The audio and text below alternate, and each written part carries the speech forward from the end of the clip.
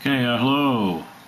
I want to do a review of the Orion 127 millimeter Maksutov-Cassegrain telescope.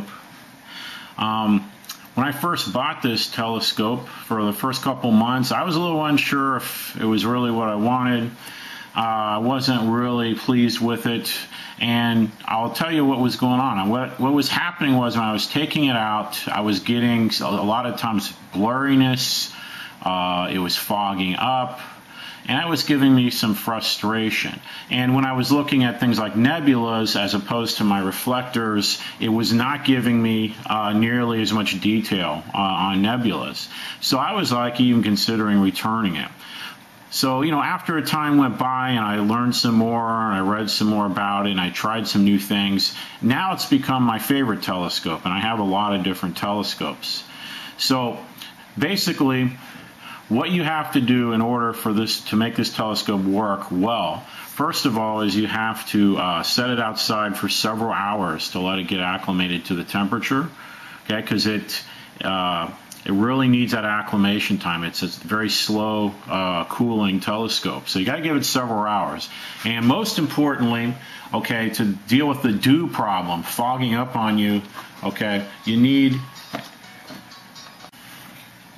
Okay, so what you need to solve the dew problems is you need a dew cover. So I made this, you can see it's kind of ghetto. Okay, I just got it from Michael's, a fabric store. You can see what it's made out of there. This was like, what, $1.50 or something like that. I don't know. I fit it perfectly. So you can make this look neater and stuff. I just use packing tape to seal it up. But by using this, okay, it just slips right on the top there. It makes a huge difference. You don't get that fogging up. You don't get the dew problems. It makes a huge, huge difference. And once I started doing that, I really started enjoying the telescope a lot. Okay, what is this telescope good at? Well, it gives very, very clear images. When you're doing star clusters, okay, whether they be globulars or other types, very crystal clear images. And so I really, really like that. I think that's something you'll really like about it. Now, nebulas, again, you're not going to get those in great detail. They're lighter when you look at them as opposed to the reflectors I have.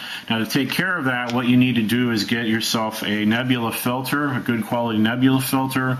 Okay, like I have this. This is a UHC filter, a decent one. And you could also consider an oxygen filter at 0.3. Those will really help you on your nebula view. Galaxies, it does pretty good. It's pretty similar to the reflectors I have as far as detail in galaxies. It's not bad at all, but where it really shines is on double, triple star systems and star clusters. It really does an amazing job on those kinds of things, okay, because the image is so clear. There's just no blurriness at all. It's crystal clear, and that's what I really like about it. So this one's mounted on a Star Seeker, and the Star Seeker is really nice. I mean, you can have it mounted on any type of mount. As far as that goes, you're going to get that type of a performance. What's really useful, this usually comes with a 26 millimeter, and you really do want to upgrade. If you want to get the most out of it, you need to upgrade the eyepieces. I got this Celestron 32 millimeter. Okay, Plossel, and 32 millimeters is about perfect, okay, as far as finding things. It gives really nice images, and 32 millimeter gives you 48x. So that's what I'm using to find stuff usually.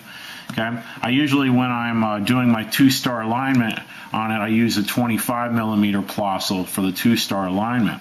And what I've found often, after I do that, when I'm using at least this Star Seeker 4, I can use this Celestron, okay, Luminos, this 15 millimeter right here. Again, good quality eyepiece. And I'm able to just keep it on 15 looking for stars. I may be able to actually find things on the computerized version. Now, that may not be as easy if you have it manually using. I would stick to the 32 to find things. But using this, I can just keep it on this and get some amazing views. This 15 millimeters is at 103x.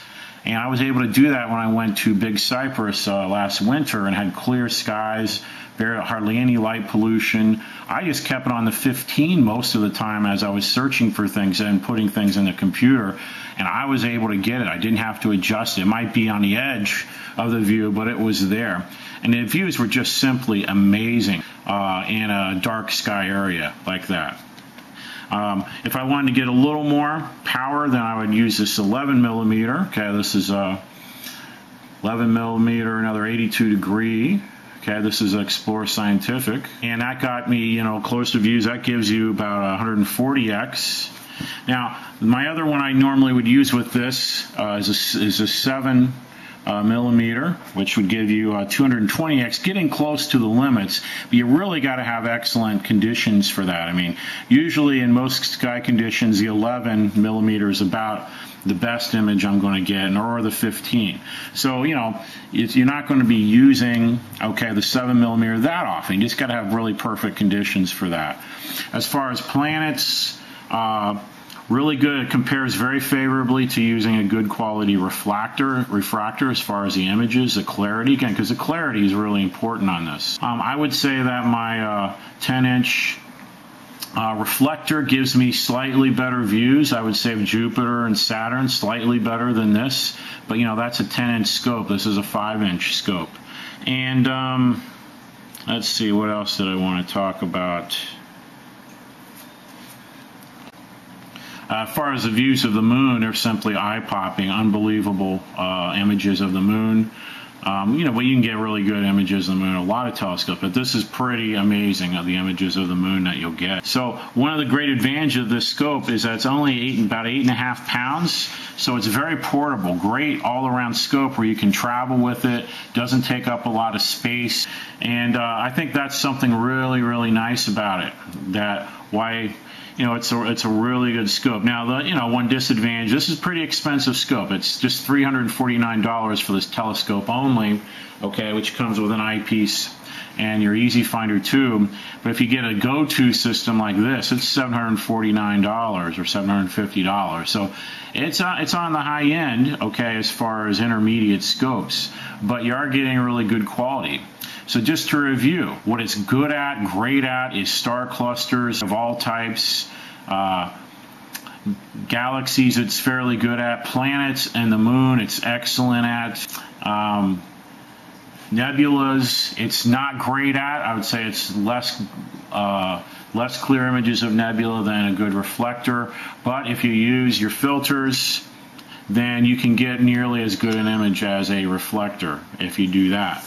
So all in all, I do highly recommend this scope. Got a lot of advantages to it. The images are just really clear, and I think most people would really like that.